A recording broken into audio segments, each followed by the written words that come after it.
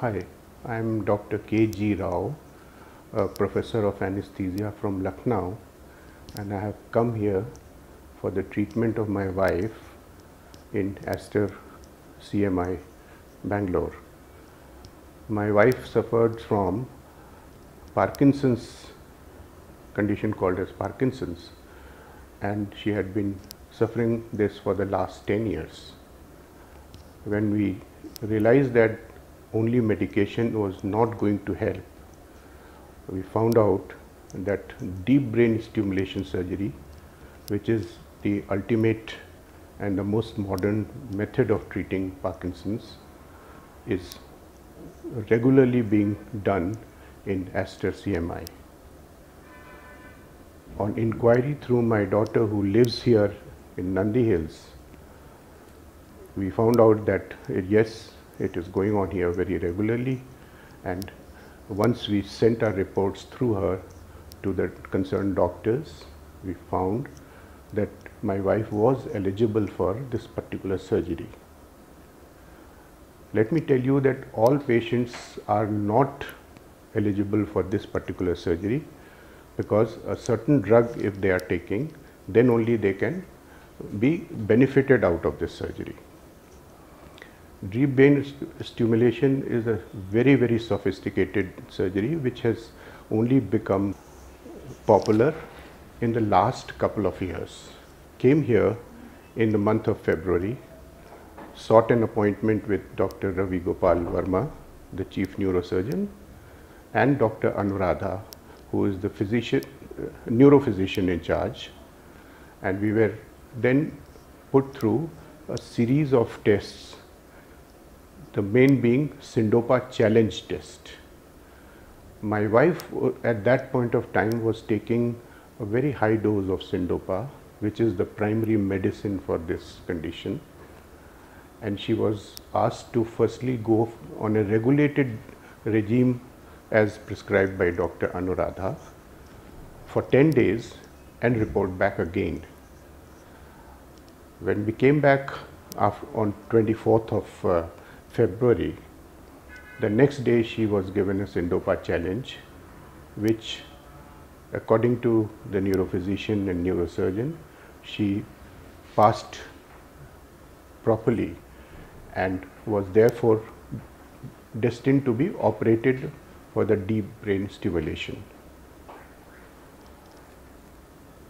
My wife and I came back here on 1st of March, got admitted, and to our great amazement, the hospital, we were initially only seen the hospital on the ground floor, but when we were taken to the 5th floor, the inpatient, we were amazed to see the high standard of cleanliness, the aesthetic design of the hospital, and the perfect service provided to the patient. My wife was operated on 2nd of March. The surgery lasted almost 7 hours, and thereafter she was shifted to the neuro ICU for a day's observation. On 5th, while she was undergoing recovery, on 5th we noticed there were certain changes which were not conducive to the progress of the surgery operation, and therefore the doctors have been watching her regularly, but on 5th itself it was decided that she should be taken to the neuro ICU one more time. It was found out that she had developed a bleed post-operatively in her brain, which had caused her to have epileptic attacks, seizures. Thereafter, she was kept in the neuro ICU for a period of 16 days, of which 14 days she was on ventilator, with explicit purpose of keeping her in a very quiet state. She was kept on a life support system, and her brain was kept absolutely quiet by use of anti-epileptic drugs and sedatives in very high doses.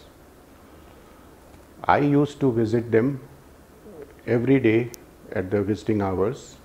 I was allowed to meet the ICU doctors in charge.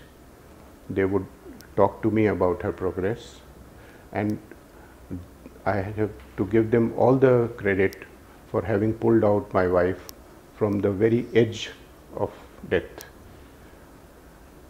After 16 days of strenuous care, finally her tube was withdrawn. She began to breathe on her own, and gradually her senses began to return.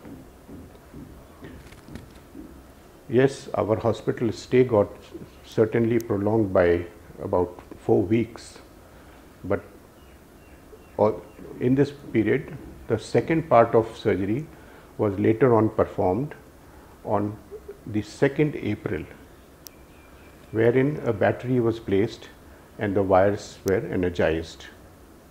And then we saw the main benefit of this surgery. The medication that I had been giving her prior to surgery got reduced by more than 50%. And the kind of side effects that were present with the medication literally disappeared. Today we are going home, and because we would need to be visiting the doctors for calibration and fine tuning of the systems, the battery current systems that would require our frequent visits, we shall be staying in Bangalore city and visiting them weekly or fortnightly. Here I would like to place on record that during the difficult times and thereafter, the doctors, the nurses, the hospital support staff had been very courteous, very efficiently managing my wife's condition, and they literally danced to the tunes of whatever I wanted to ask them. Sometimes it could have been something that they were not expected to do, but they did it for us, and for which I would like to express my gratitude to this management. I had not expected a hospital to be this good, with high class cleanliness, all systems in place. There are cross checks and balances. There are staff especially deputed to ensure that whatever orders are being given are executed properly and to the satisfaction of the patient. These are the sure hallmarks of a success of a hospital and its future progress. Thank you.